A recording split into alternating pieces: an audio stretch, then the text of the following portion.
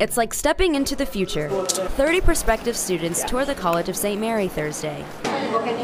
Each one a member of College Possible. It's a program that provides academic guidance and mentoring for low-income students. We know the tried and true method of addressing generational poverty is through education. Students' educational pursuits should be determined by their talent and their motivation, not by their financial status. But paying for higher education can be a deal breaker, so College Possible helps coach students like Lindsay Pocket through the financial process too, which is great timing since College of St. Mary just accepted her. I'm really excited because I'm actually the first of my generation to go to college, so I'm hoping to make an impact on my siblings. Our goal is to provide access and affordability for students. These students are talented, these students are capable, these students have great potential.